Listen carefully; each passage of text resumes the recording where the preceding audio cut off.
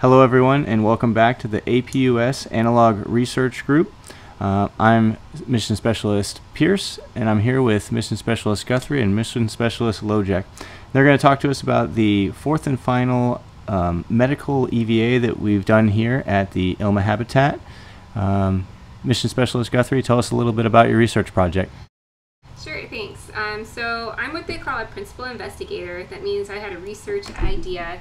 So I'm kind of like the lead on the project. And so my research project was contingency EVAs for lunar surface activities. So what does that mean? Basically, if we have a medical situation where we have an incapacitated astronaut out on the lunar surface, what is the best methodologies, devices, equipments that we can use to get that person back to safety as quickly as possible? So here at University of North Dakota's ILMA, they have these really cool NDX suits that we can test, which are pretty close replicas to the EMU and the EVA suits that the astronauts are currently using.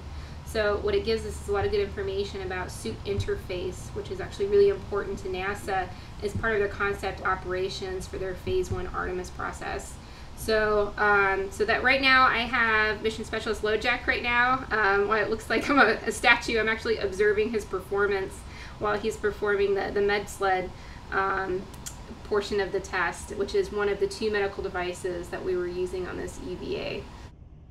As you can see right now, we have the lower right hand view is my view. That's a camera in front of my chest. You can see that I'm doing my best to get the astronaut Kurt cinched down and attached to the sled properly.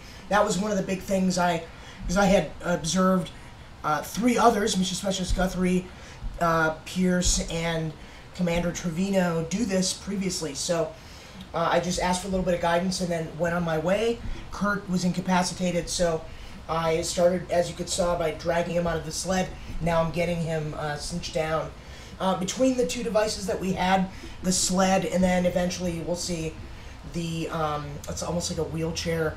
The sled was by far the best to use, at least in this situation, because it makes it easier, and you'll see us moving and dragging the analog astronaut around. So, Why is this particular research important for future lunar operations?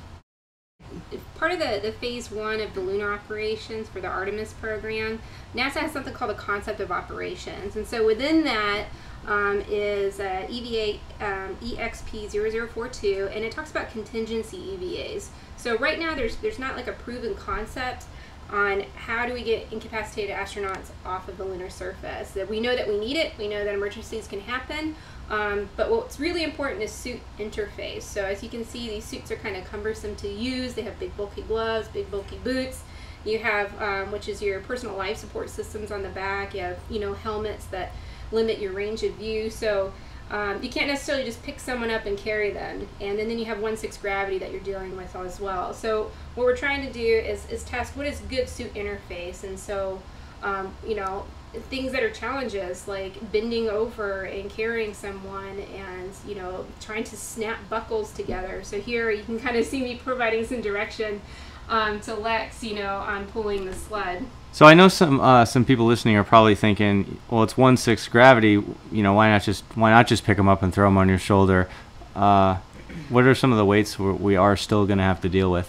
Well, so you have to think the spacesuit right now weighs about 300 pounds. Not these test suits that we're weighing. They weigh about 28, but the EMU and the ex-EMU suits weigh about 300 pounds. And then so you add a, say, 150-pound person, 200-pound person in there, you're talking easily anywhere between 450 to 500 pounds. And so even in 1/6 gravity, you're looking at possibly an extra 82 pounds that you're trying to haul, and then your center weight of gravity is completely thrown off. And then in addition to that, you have just all those different terrain features that you're battling with, from very silty lunar dust to very rocky dust. And so what you don't ever want to do is compromise someone's life support system while you're trying to save them. So it's one of the advantages to the sled is it kind of encapsulates the astronaut and protects their life support system. But what we're also seeing here is different carrying methods on how we can pull the sled. In this video here, you know, just seeing if a wheelchair works. Sometimes you have an idea and you don't know if it's going to work or not, but all data is good data, even if it looks kind of dumb.